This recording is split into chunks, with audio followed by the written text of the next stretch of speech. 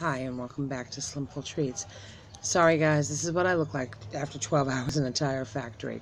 Just got out of work, and I had a request to talk about something from another person that I work with who's pretty much gone through the same thing.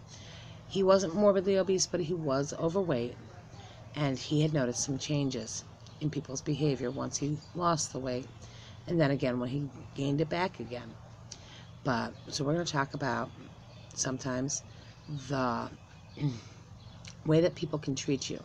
We call this the last accepted prejudice. Now, I'm going to start off with something I heard off of a movie once.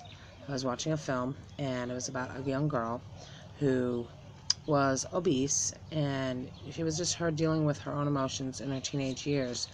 So, it's not the exact quote. I can't remember the exact quote, but here it goes. She says, "I don't like eating in restaurants in front of people, especially strangers. If I order a salad, everyone thinks, who the heck is she kidding?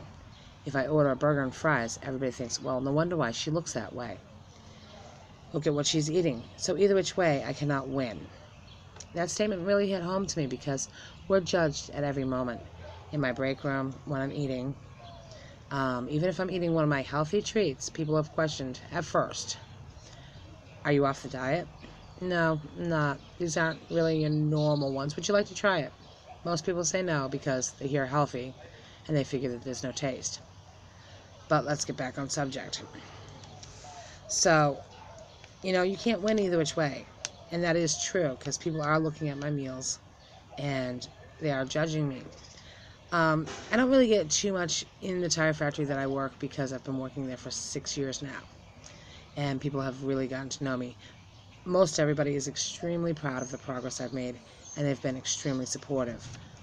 Last year, when I was working, you could see me going up the stairs. You could see me struggling, even just to walk. I was falling. I was scaring people. I actually, one time, had to go behind my machine, got a little cut on my stomach. They thought that I needed stitches, but I refused to go to the nurse because the humiliation of the fat girl just cut herself on her machine. So, you cover up what you're going through. But in a retrospect of that, people will sit there and I'll have an idea that's a really good idea, or I'll do something amazing and I get ignored. It's not that they mean to, I don't know. I'm just treated subhuman at that point in time. And that has changed, which sometimes I don't always think for the better. I do have real friends. The friends that treat me the same at 300 pounds and versus now at 175. And those are true friends. Those are people who realize I'm the same person that I've always been. And I really appreciate them. I even have people who don't particularly care for me with my personality. One person in particular, we just don't get along. But you know what? I respect him because he treats me the same here now as he did last year. So, back to the subject. I've actually had bosses, when something screws up in the machine, sit there and tell me, "Oh, well, you're just being fat and blah." Yeah, they were going to say lazy. They don't usually get that out before I say something.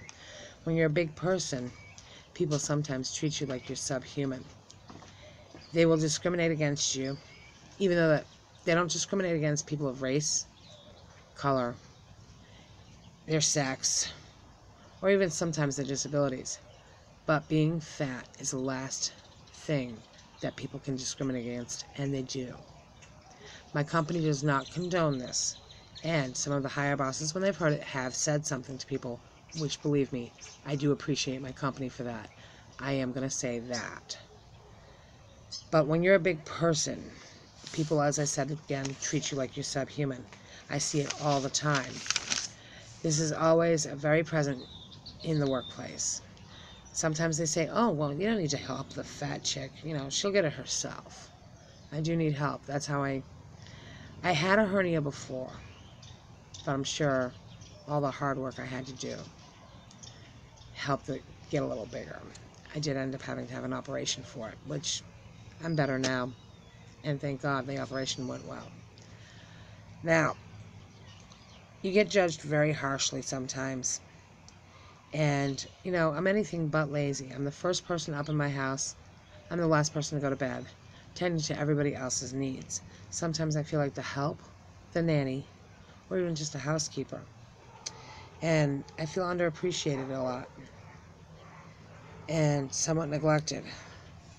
And I always turn to food for comfort with that.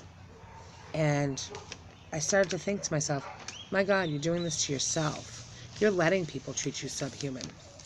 You know, morbid obesity is more of a mental condition than it is a physical condition. I'm hardly ever hungry. It's psychological. The food makes me feel good. So, I eat. Now, the term morbid obesity, it is actually morbid obesity because it will kill you, whether it's high blood pressure, diabetes, or even your bone and joint discomfort that you go through every day. It takes us a lot just to get out of bed. Never mind how much it takes just to get moving, do a task. We work harder than anybody else just to get something done. And we usually do it slower.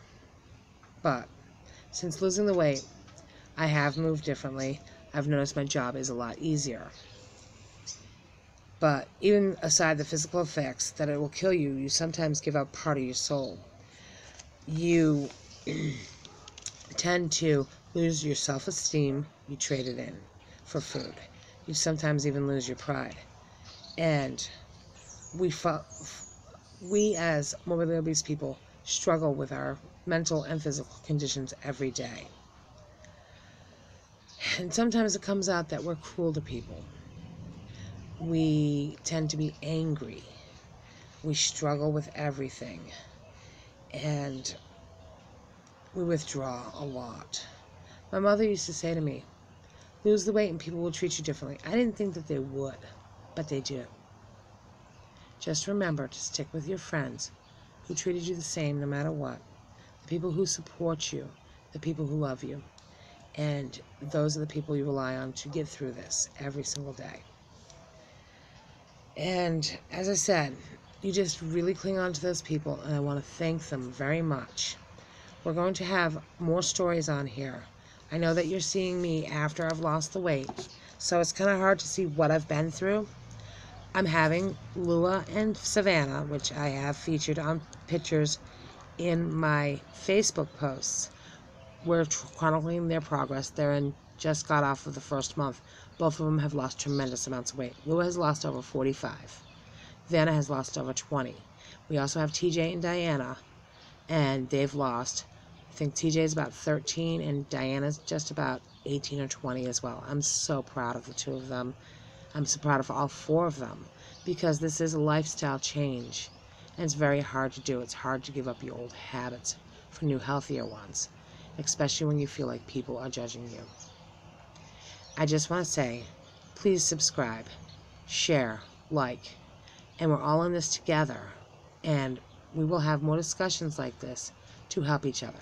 I'll also have recipes and tips, and then you will see TJ, Diana, Lua, and Savannah. Thank you very much. That's Slimful Treats, and my Gmail is slimfultreats@gmail.com, and also friend me on Facebook. My name is Amy Smith. Have a good day.